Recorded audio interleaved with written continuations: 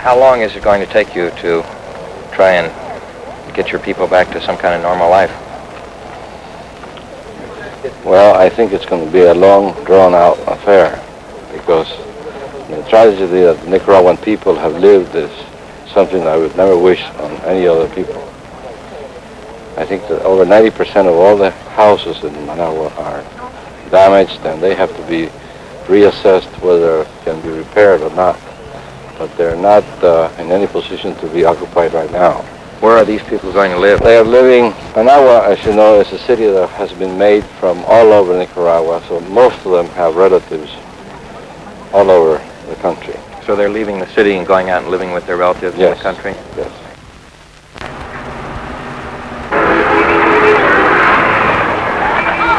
Of all the buildings, public and private, have been badly damaged, and they have to be surveyed to